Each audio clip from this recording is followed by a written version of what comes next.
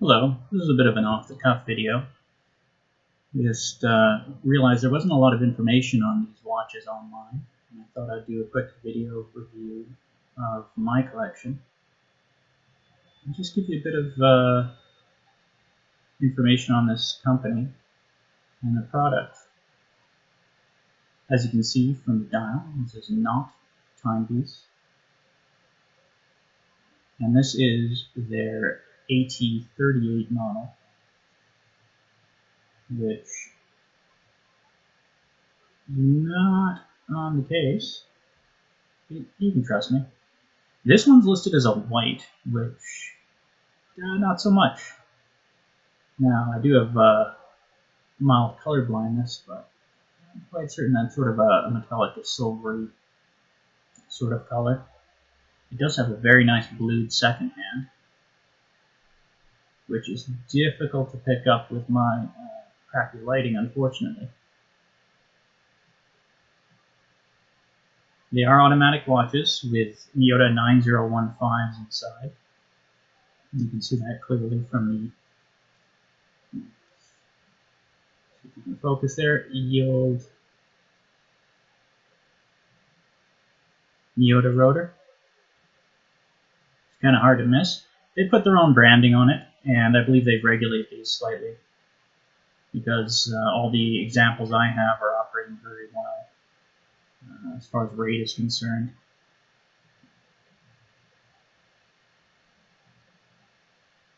They are a made-in-Japan company, and that appears to be their primary focus. This is what they're selling, made-in-Japan goods, start to finish. And to that end, although I have not seen them talk about where they get their sapphire from, maybe it's just Japanese, it's possible, the cases are made by a significant case maker. It's the Seiki Seizo Corporation, and these guys are known, their claim to fame is doing the cases for Seiko and Grand Seiko. That includes the Zaratsu or Salaz polish, which these watches also have. So what do you get for the money? And the money MSRP on these is, I believe, right still around 60,000 yen. The current really favorable exchange rates, because the Japanese yen hasn't been this low in a very long time, that's around 600 Canadian. Now you're going to be, you can skip the 10% consumption tax on that side, but you will be picking up a 12% or more, depending on what province you're in, GST, PST, or HST tax in Canada. There should be no duty on Japanese goods made in Japan. Nice signed crown there. Look at that horizontal brushing on the case. I mean, it's just perfect, really. Gotta love the drilled lugs. This is, I believe, a 2018 or later model. I've got a 2016, an earlier model here. This is the black. And I don't know what you'd call this, sort of a satin black. It's a very subdued dial.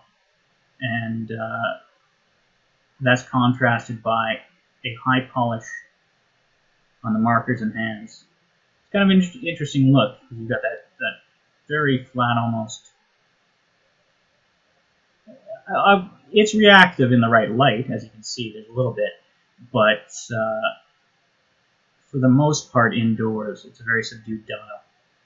And it's offset, sort of, the contrast is that glitter.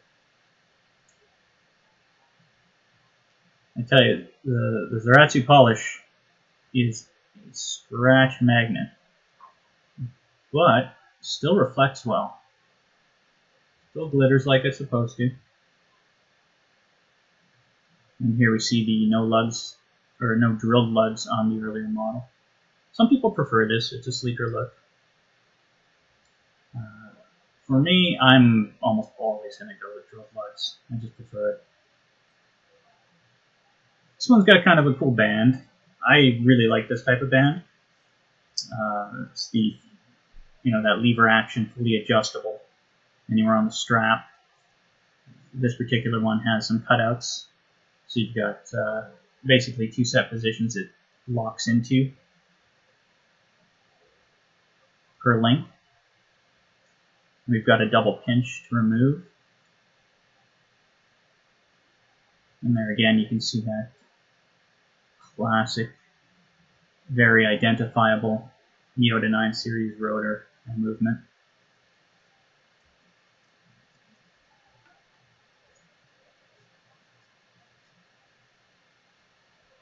So winding in the second position, counterclockwise to advance the time.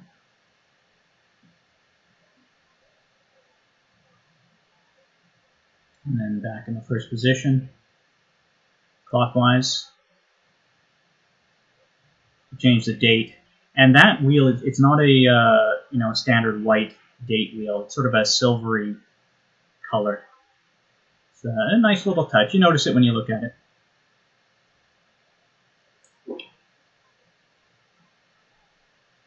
Not sure what you'd call this style. They're advertising as a throwback to the heyday of Japanese watchmaking, 60s and 70s.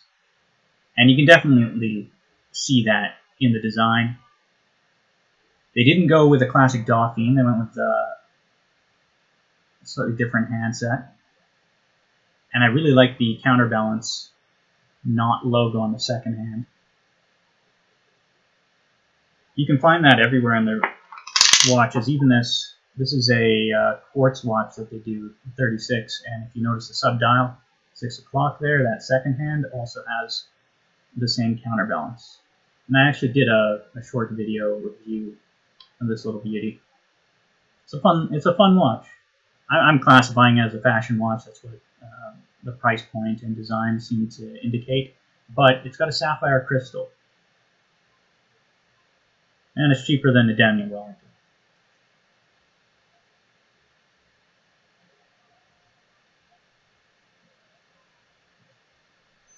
With a nice Japanese leather band.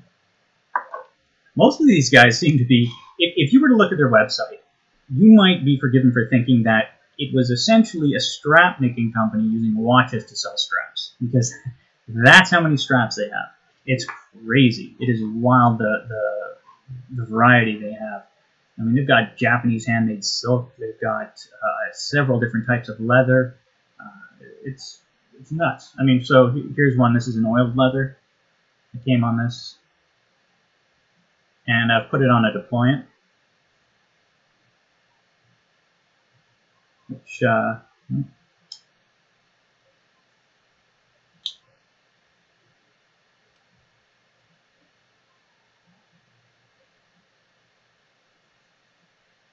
think it looks good. Wears well. This is another example of a different kind of sort of standard leather strap. Quick release is, I think on all their straps it's quick release, unless you're dealing with a NATO. This one is an Urushi dial. That just means Japanese lacquer. So what this is a hand-painted lacquer dial with a bit of gold flake in there, I think 24 karat flake. You can see at the right angle in the light there. They have a red one right now that looks, I think, way better than the black. The black, it's a cool dial. It's interesting to look at under the right lighting, but that flake practically disappears into it. Whereas with their red dial, it really pops out of there.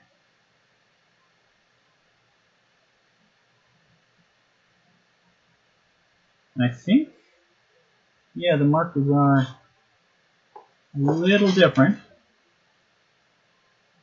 I love this blue. What would you call it? A navy? Nope. What do we... Just click you over there.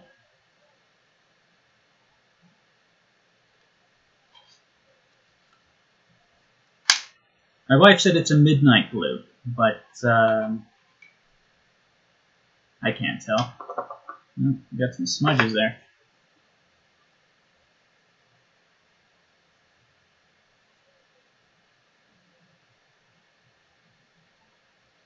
What did I get on there?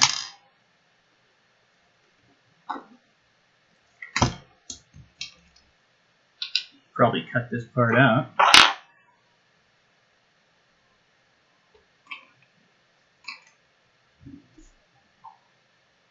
Use the old alcohol and Q-tip method.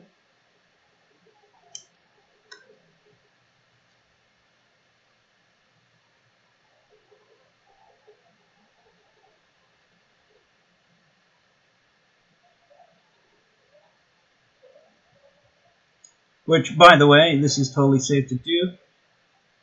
They, much to my joy, because this is my preference, used single-sided AR coating. There we go. Yeah, still got some, whatever.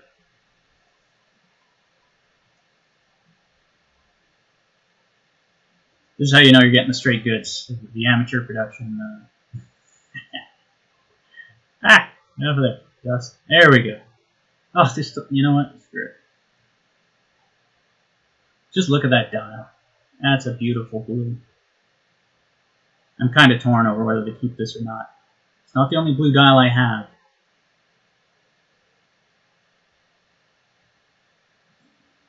But I do enjoy it. I just put this one on a sort of a generic Japanese strap. Similar adjustment. Like I said, I do really like these straps. I find them comfortable and easy to use.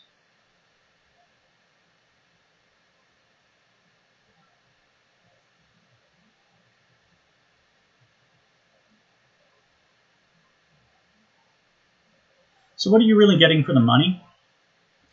I suppose in their price category, if you're looking at, say, 600 Canadian plus some import, you're right in the mix with a lot of micro brands. And if you want to know what differentiates, where's the value coming from, I think there are better value propositions than not currently, but they're not badly priced, especially used, because you can find these for half of that MSRP. It's still in pretty good condition, like these. What you get is an exceptional case maker and the whole made in Japan hook. If that's important to you, if you enjoy the idea, then this might be a watch for you. The Miyota 9015 movement, it's an exceptional movement. Performs very well, especially with positional accuracy. And it's cheap enough that it won't break the bank to service one of these. If you didn't feel like servicing it and you're confident, you could just swap out a movement. Under $150, you can guaranteed, and maybe, what, 15 minutes work, you take your time, you'll be up and running again. Your service prices aren't bad either. I've got a link to that on the forum somewhere. Maybe the Canadian Watch Collectors Forum. Or you can just go to their website and under their, I believe it's under their contact or one of those places on the website, you can find their current price list for servicing. And it's really not bad. Some of it's quite inexpensive. I'm not sure about repolish with the Zaratsu finish. That probably has to go back to the case maker, which would be the Hayashi Seiki Seizo Corporation. And I imagine that'll cost a little bit more. Might not make sense for one of these models, but if you're shelling out extra for an Urushi dial, and you want to get the case spruced up, I think that makes sense. I just really like the style on this.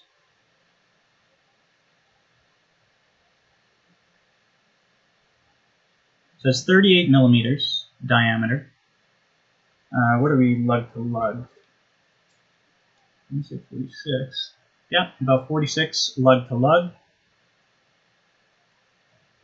And about 10.5 millimeters in thickness. It's one of the benefits of a Miyota 9 series movement. You're shaving at least 0.5 millimeter typically from the case size versus a similar ETA or Salida. You can see 202 of 300. This one's limited edition.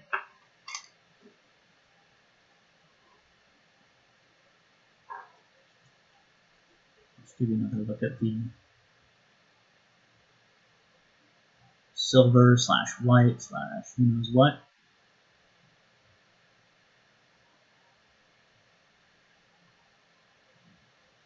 It's got a nice crown. Feels good.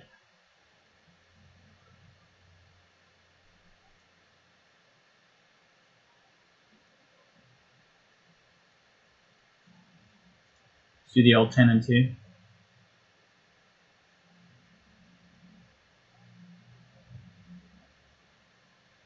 Apparently this is what people prefer when they look at a watch.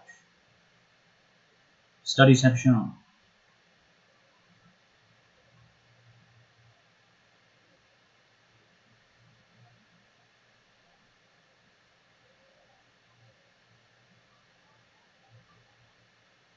I've been trying to get my hands on their chronograph version. It's the AT-40. It's got a Seiko NE88 movement in there. And it might be the lowest priced NE88 chrono on the market currently. It's just over 1,100–1,200 Canadian, somewhere in there. What you get, it's a good value. Yeah, I wish I could capture the blue second on this a little better. It's not really getting it in the light here. Let's see. Does that help? No. No loom. That's worth mentioning. These are sort of positioned as dressier watches. I think it's a good in-between. This would be a great casual sort of, it's a dressy sports watch. Be good for just about anything. You could wear this with jeans or shirt and tie, definitely.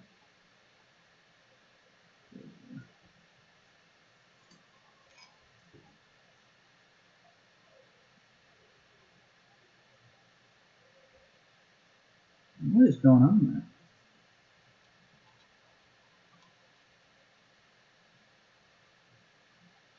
there? Are they eating something? No, yeah, apparently.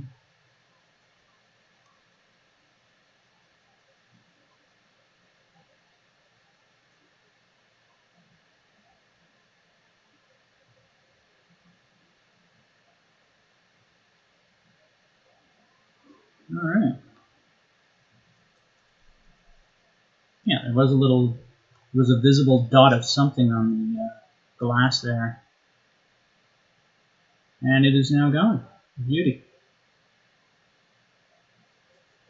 Things to criticize about these, because honestly I don't have a lot. This type of strap might be a little weird for you. Reason being, while it's not a large issue with a very thin material like this mesh here, this has got some weight to it. So as you're moving, if you have a smaller wrist like myself, you've moved that clasp up, you've got this much dangling and it's got some weight to it. So when you're trying to put this on your wrist in the air, that is not in a rested position, it can slide around a bit on you. So that's one thing. The keeper on this also got dinged up by somebody at some point. There is a, where is it? Yeah, this side. You can see there's a little ding there.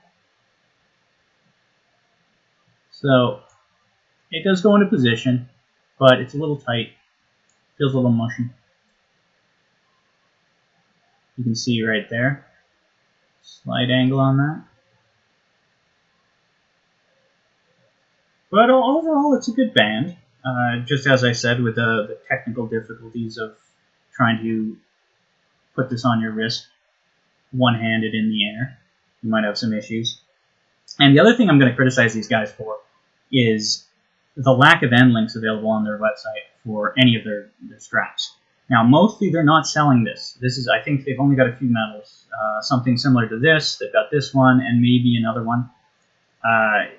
Most of them are leather straps, and they also typically just sell the heads. Oh, that's my mic cord. They're typically just selling the head. So, and then you'll buy the strap for an additional price. For example, so this was 60,000 yen, and this would be an additional 6,000 yen, or $60 for the strap. So I understand, I suppose, again, it's not a big deal, but I would like, if I'm requesting something, for them to have a metal bracelet with end links, and solid end links would be a plus. Then again, if you're going for a Japanese vintage experience, probably it should be rattling around like an old Seiko or Susan bracelet, regardless of the price of the head. Alright, so that's the Knot AT-38 series. And like I said, I do have a video on the CS36. And they have a number of other watches. There's the ATC40 NE88 chronograph, which I haven't touched. There's a great video on YouTube, so maybe I'll do one when I get one. And they have a number of other quartz style watches. They have an enormous selection actually on their website of everything. You can go and check it out. And there is also a mechanical watch. I believe it's the CAP38 is the code. And it's a mechanical watch. It's, I suppose, considered their standard quality. I believe the price point is somewhere under 400 Canadian currently, and it has an Epson movement. So essentially, it's an Orient, if you like, and true to form. As an Epson movement, it's got a power reserve on the dial and an open heart. I'm not an open heart guy. That's just my personal tastes. While I do have a few of those, I prefer this sort of complete, clean, solid dial. And these guys, man, killing it, really.